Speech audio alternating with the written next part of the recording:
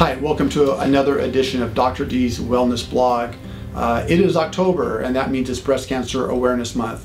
And we're really passionate about this because while we appreciate breast cancer awareness, we're really want to get through is how you can prevent cancer.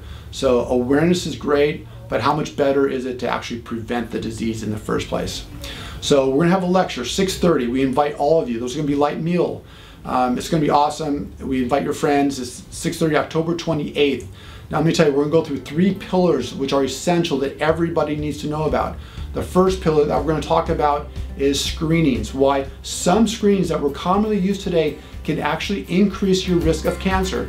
Some screens which are constantly being used by many women actually up the risk of breast cancer. So we're going to talk about what those are, and if you have specific genes that are more susceptible to these types of screening issues, we're going to talk to you about how to prevent that. That's number 1.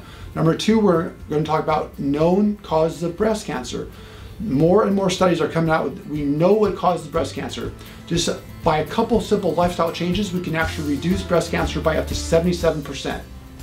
And of course, the third is we're going to talk about different ways we can genetically test you for breast cancer. So if you are concerned with it, they're very affordable, simple. Saliva testing is actually the way we're doing this, ways which have scientifically been proven to actually measure whether or not you have the genes that make you susceptible to breast cancer. And of course, whether or not you get the test, all of us should learn to live a lifestyle which prevents cancer.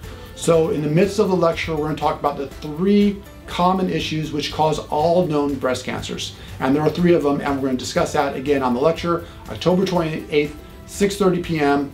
Light meal presented, and please show up and bring a friend, and you're going to learn information that will alter the way you live your life. Look forward to seeing you there.